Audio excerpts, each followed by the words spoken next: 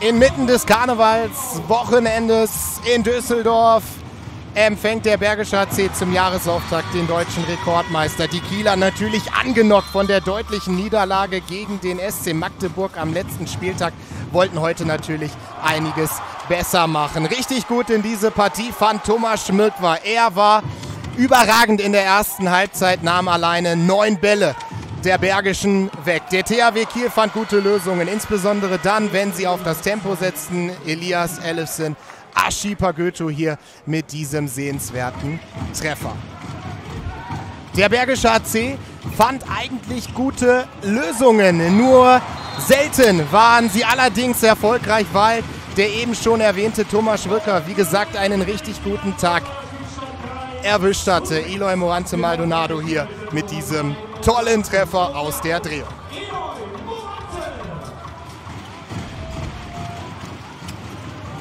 Der Bergische HC fand insbesondere auch über die Kreisläuferposition Lücken in der THW-Abwehr. Patrick Winczek kassiert die 2-Minuten-Strafe und der BHC stellte den Anschluss wieder her. Insbesondere über das Tempo hatten die Kieler jede Menge Qualität aufzubieten. Wenn ihnen das gelang, dann war die BHC-Abwehr überwunden. Und natürlich konnten sie sich auch noch auf jede Menge individuelle Qualität aus dem Rückraum verlassen. Carvalhinus hier mit diesem Rückraumtor.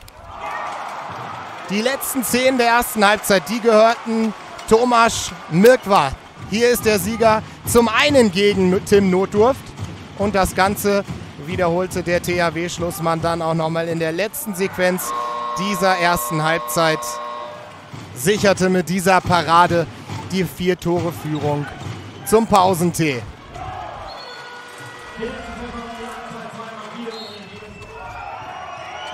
Der Bergische HC gab sich jedoch zu keiner Zeit auf. Auch wenn der THW Kiel immer wieder Lösungen fand hier über Henrik Pekeler. Die Kieler taten sich schwer im Angriff, auch weil Christopher Rudek einen guten Tag erwischte. Er war wesentlich dafür verantwortlich, dass der Bergische HC in der 46. Spielminute tatsächlich in Führung ging. Insbesondere, weil beim THW nichts mehr ging. Entweder war es Rudek oder die Kieler trafen das Aluminium. Philipp Jicher Stellturm auf eine 3-2-1-Deckung. Die provozierte jede Menge Fehler. In Summe waren es 19 beim Bergischen HC.